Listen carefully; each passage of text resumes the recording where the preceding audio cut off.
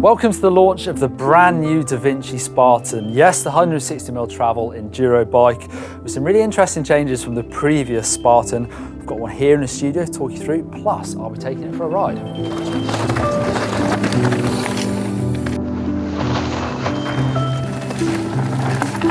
Plus a chat with the engineers out in Canada to get a bit more information on the background and development of this really cool chassis, plus chatting to EWS winning athlete Greg Callaghan to hear how he got on with riding the thing.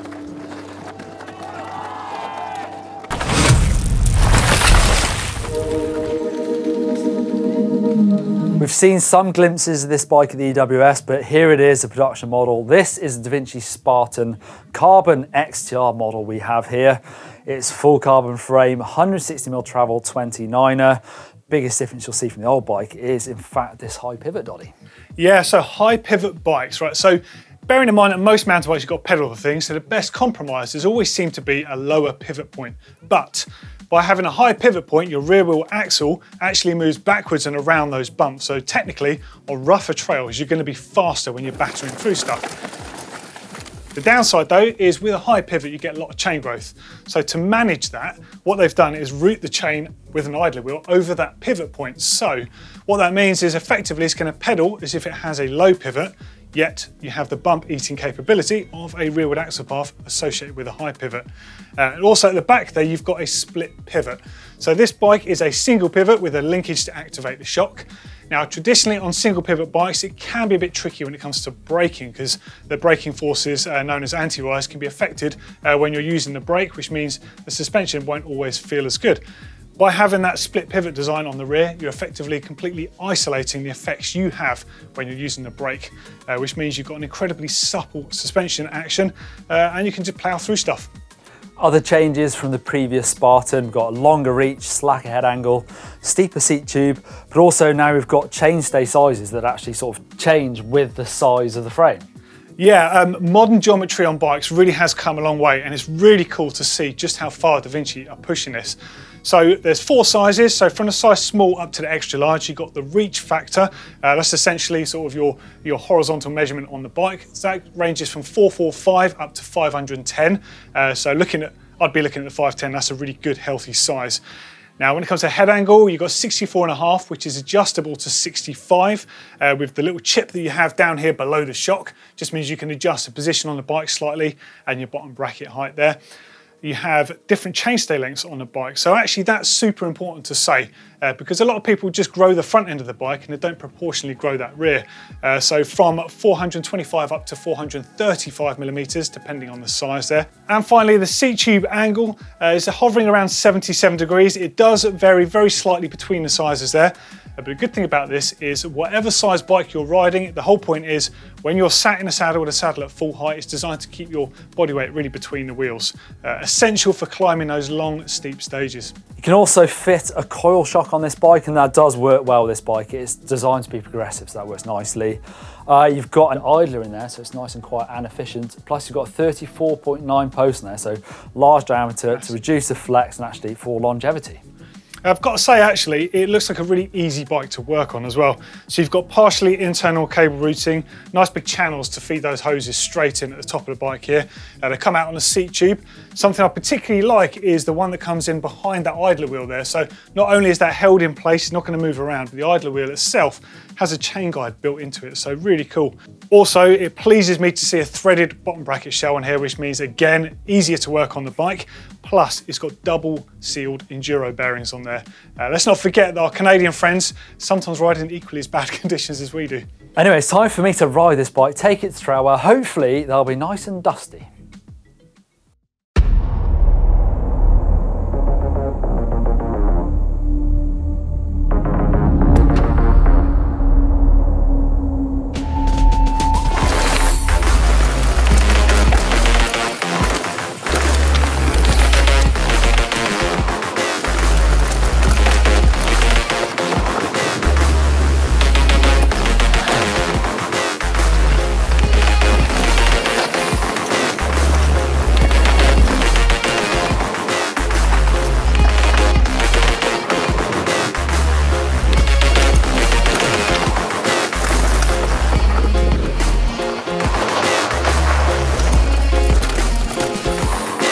My first impressions when I jumped on the new Spartan is it feels like a 160mm travel 29er enduro bike.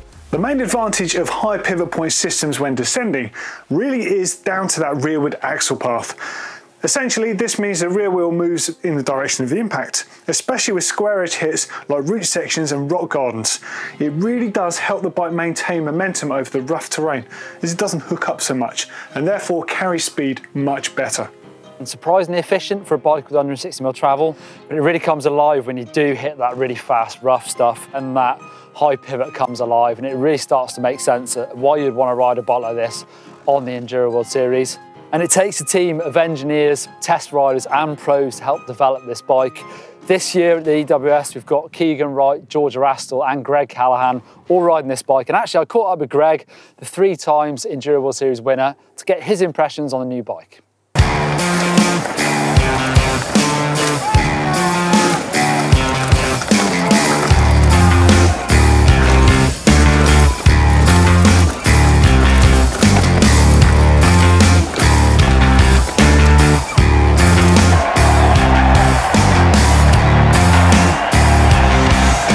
Holy she goes. Yeah, I'm pretty sure that was me after my first run on the prototype. You know, the way Devinci have come with this one, they've thunk outside the box a little bit, you know, using the downhill team for some of the development, and then, you know, I was lucky enough to get involved in the real early stages.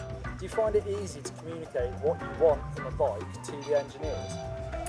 Yeah, absolutely, and I think, you know, being there with the engineers riding the bike, because, you know, I don't understand the engineering speak, but everyone who works in Devinci is a rider, so when I come off the hill and I say how it feels, they know what they can translate that into the, you know, what they see on the computer. So I think it's good for everyone to kind of get that understanding. You know, and the big selling point for me on this, when that first test we had, was that I did timed runs compared to the old Spartan, and I did a run on the old Spartan that was like on the limit, perfect, like race run. Like, I was really happy with it, and then I did a run on the prototype and I was like, I probably could have pushed harder. It didn't feel that fast, and it was faster. So, you know, it just felt like the ceiling of speed just got lifted, and you could just push a bit further and ride a bit faster. Was there a big difference in the feel with a high pivot, and was it easy to get on with? That's what I was surprised at when I got this one, was how it felt closer to a normal bike than I expected. You know, it still felt lively and playful, and I didn't really notice any downsides to the high pivot. I just noticed that it was just so much more stable and calm, so you could, you know, through the rough stuff, it just goes. Good luck this weekend. Thank you. Now it's time to dive deep into the development story of the brand new Devinci Spartan to hear exactly how this high pivot, rock smashing monster of a bike came into development.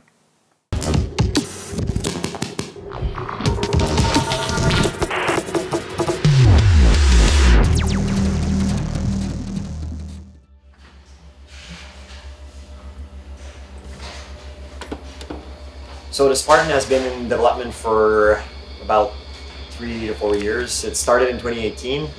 And this really gave us the opportunity to do a lot of prototypes and test out our ideas on the suspension.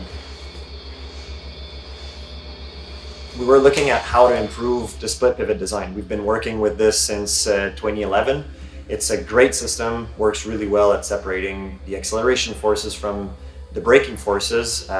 It served us well on all of our bikes, but we were looking for something that would be more of a drastic change.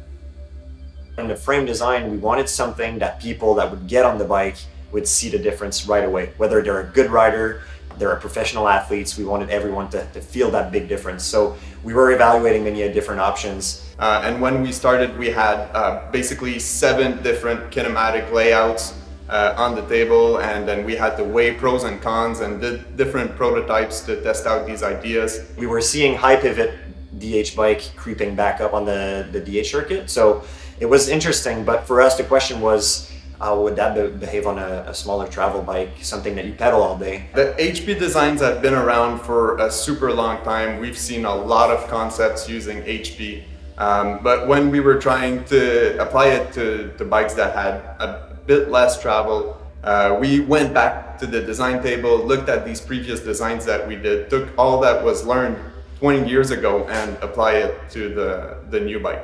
The benefit of the high pivot design is really it really shines when you're in the rough stuff and you get bigger hits, and having that rear wheel clearing the obstacles is really what allows you to carry momentum, carry speed through the rough. And these advantages, they far overweigh any of the drawbacks that were some of our initial concerns, be it some added weight or some added drag. How did this first prototype came about? Of course, when you look at the P1, that great frame that we did, it's pretty artisanal. It doesn't look all that good. It's not optimized at all. But what we wanted to do with this one is isolate something very specific, which is the rear axle path, and how would that behave on an enduro bike. So for that, we use the factory we have here, making already the aluminum Spartan. We kept the same things such as leverage ratio, the geometry. So that was the first prototype. We were using our made in Canada Spartan front triangle, to which we added a custom rear end. So we welded that new pivot placement so we could test the high pivot and the rearward axle path. Some of our test riders, typically I would say they're pretty factual about what they will tell us about how a bike behaves when they're testing new things that we're bringing up. But it was a different story when they got on the HP design first. It's we could really see the excitement. It was a big difference. So despite how raw that P1 looks, it was definitely something that we see it was worth pursuing. What's the perks of using a high pivot matched with a split pivot design? Well, that's a very good question. You know, split pivot has always been with us, and it really helped us to separate the braking forces from the acceleration forces, and it keeps doing that. And using the high pivot design, we're able to further optimize how the pedaling forces act on the suspension, because we have all that added control over the positioning of the idler. So diminishes the effects of the chain on the suspension platform.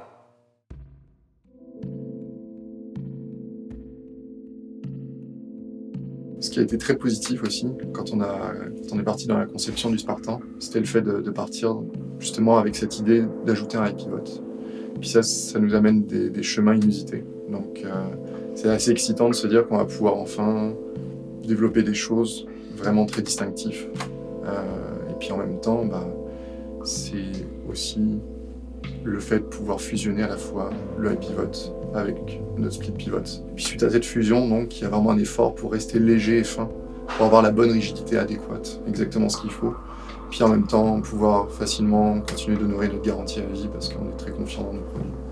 So from there, we moved to our second wave of prototypes, which was really to address some of the concerns we had, make some refinements on the concept, test the different options of idler positions. Three things we had pinned on the wall from day one on that project were maintenance and function, that we wanted to be as smooth as a normal bike, and then durability it's another big one. It's a bike that's meant to be ridden hard and also raced. So when you're purchasing a race bike, you want something that's reliable. You want it to be durable, and of course, drag was another one. Having the anti-squat tune separately from the rest of the suspension was enabling us to have a very supportive pedaling platform. So we would recommend leave your shock in the open position because you can benefit from that added traction while going up, but you still have a very supportive pedaling platform that for a big bike, it won't be bobbing. Then of course, we're using a BB type low friction bearing in the idler. So it's seeing the same type of revolution as a bottom bracket bearing. So really it was and using a low friction seal really made it run smoothly. Of course, the idler and front ring alignment is key here to make sure we reduce drag as much as possible. In terms of maintenance and function, we've worked so hard in the last few years to have bikes that are quiet. That's definitely something that we wanted to keep going. So we went on a teeth profile. That's something we tested extensively. We were satisfied with the final teeth profile. That's when we also tested them on the test bench for durability and making sure they can last for a long time. Well, the lab is a big part of our development process because it allows us to validate some of the things that we see out in the field, but replicate the wear that we'd see in a couple of seasons of riding really quickly in the matter of 1 or 2 days. The way we designed the idler testing was to make it in the worst condition that the idler could see. So that would be in the biggest amount of force you're putting on the pedal. Also, the idler test allowed us to replicate multiple seasons of wear in the span of about 20 hours. We're adding that part, but we don't want our customers to have to buy 10 of them per year. So the material that we chose, as well as the coating, were crucial in that aspect. We ended up on steel with a special coating that will help with corrosion and make sure it rust proof. You'll be replacing your third front ring, then is when you look at replacing your idler. C'était distinctif parce qu'il avait cette projection à la fois des haubans et de l'amortisseur qui suivait arrière. Et en fin de compte, ça donnait une image très dynamique, une image très guerrière qui était prête à partir vers l'avant et puis à bondir. C'était le premier Spartan. Le deuxième Spartan, il a évolué un petit peu plus avec un réaménagement des éléments. Le chuck a été repositionné à la verticale. Et puis en même temps, ça a permis beaucoup de petites choses, comme abaisser le centre de gravité, ça donnait plus de rigidité un petit peu plus, plus de simplicité. Le porte-gourde, en fin de compte, ça donnait un espace pour pouvoir en fixer un, ce qui était une très bonne chose et très demandé. Et en fin de compte, ce que ça donnait par contre d'un point de vue style, c'est que ça figeait un petit peu plus le vélo. Il avait l'air un petit peu plus freiné, il avait l'air un peu plus planté. Donc ce qu'on a essayé d'introduire, c'est vraiment l'aspect de la griffe. Donc on vient mettre des éléments plus qui vont rechercher l'avant, comme justement le support entre le seat tube et puis le top tube, comme la bascule, et puis aussi le support de choc en bas. Donc c'est vraiment cette petite signature de griffe qui vient redonner un petit peu plus de dynamisme, et puis encore une fois la griffe avec le symbole guerrier pour le Spartan. The end result is a system that pedals really well with very, very minimal drag to a point where it's almost not noticeable. But what you will definitely notice though is how well it goes when you're pointing it downhill and riding it in the rough stuff. That is where the most of the difference you'll notice. Et enfin le Spartan 3, ben là c'est vraiment un énorme changement géométrique. C'est vraiment une révolution avec l'apport du high pivot, ça amène des possibilités. Puis en fin de compte, le Spartan 3, la dernière itération qu'on s'apprête à sortir, c'est vraiment notre vélo le plus révolutionnaire de la gamme, parce qu'il est très orienté high pivot, il est à la fois confiant et en même temps très capable. So how we tested to make sure the bike delivered the goods? There is a few different things. Of course, I think one of the main point is the clock doesn't lie. That's definitely something that we looked at. The Spartan is a race bike, and of course the goal with that bike is to shave seconds of a race run. So if that's what we're able to accomplish in testing, then it proves we're going in the right direction.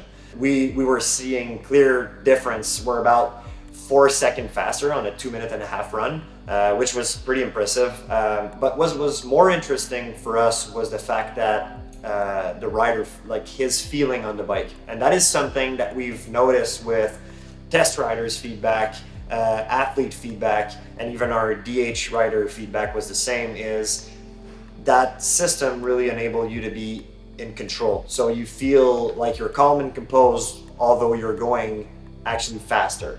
We've provided lifetime warranty on our carbon mountain bike since we started making them. We actually provide lifetime warranty on all of our bikes. Standing behind our product and making products that are durable has always been key for us and something we really believe in.